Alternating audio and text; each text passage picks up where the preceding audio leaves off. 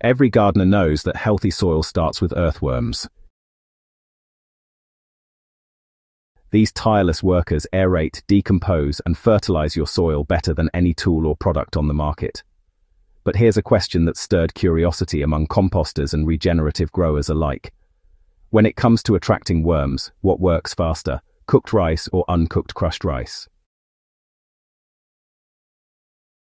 It's an experiment worth understanding, because the way we feed our soil life can make or break the entire ecosystem underground.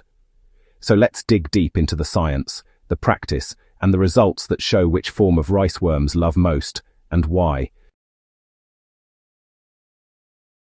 Rice, whether cooked or raw, is rich in carbohydrates, essentially stored energy for soil microbes. When added to compost or soil, rice doesn't feed worms directly. It feeds the bacteria and fungi that worms love to eat. So, the key here is finding the form of rice that supports microbial growth without spoiling too quickly or, creating those anaerobic, smelly conditions. When microbes thrive, worms follow. Their movement through the soil not only aerates it, but also spreads microbial life deeper, creating rich, crumbly humus and a thriving soil food web. So, the goal isn't just to feed worms, it's to feed the microscopic community that sustains them. Cooked rice is a fast-acting attractant. The starches have already gelatinized through cooking, which makes them instantly available to bacteria and fungi.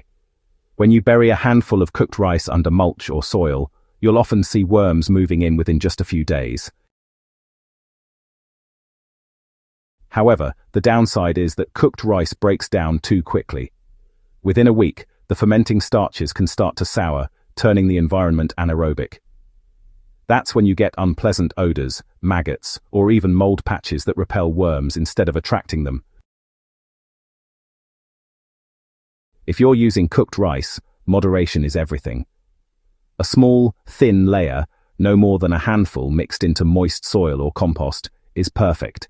It jumpstarts microbial life, triggers early worm activity, and can be repeated every few weeks as part of a regular feeding cycle.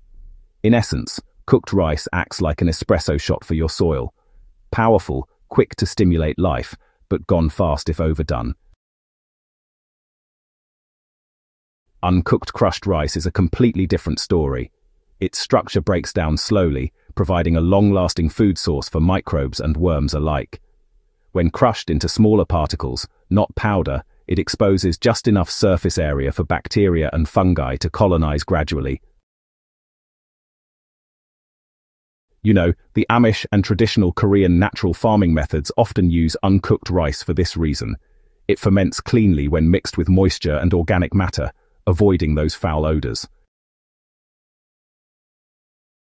In worm beds or compost piles, it actually maintains balance over time, encouraging slow, consistent worm migration and breeding. After about 2 to 3 weeks, you'll notice a visible increase in worm castings near the area where the rice was buried. By then, the microbes will have colonized it fully, and worms will be feeding heavily on both the rice fragments and the microbial biofilm coating them.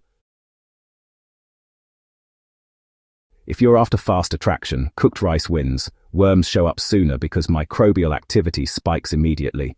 But if your goal is sustained soil health, uncooked crushed rice is the better choice. It provides a stable carbon source, reduces odor issues, and supports a balanced microbial ecosystem that keeps worms active for longer periods.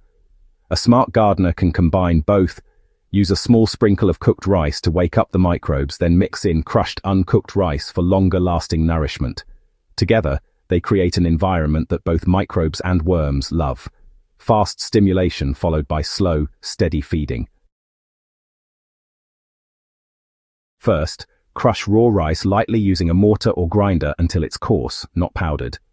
Then, mix it into the top few inches of moist soil or compost, about 1 handful per square foot.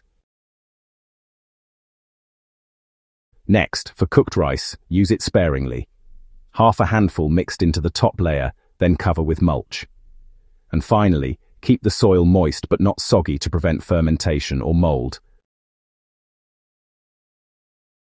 So, After about 2 weeks, you'll want to lift the mulch and, well, you'll likely spot worm tunnels and castings. These are, honestly, some of the best signs of a thriving soil ecosystem. In the world of soil health, worms don't just follow food, they follow balance. Cooked rice might cool them in quickly, but uncooked crushed rice, well, that actually keeps them around. By understanding how different organic materials break down, you can build a living soil system that, feeds itself naturally, season after season. So before tossing out that extra rice, just think about your worms. They might just thank you with the healthiest, richest soil you've ever grown in. If you found this guide helpful, subscribe to Gentle Herb Living for more regenerative gardening wisdom. And hey, share this with a gardener who's ready to start feeding the soil the smart way.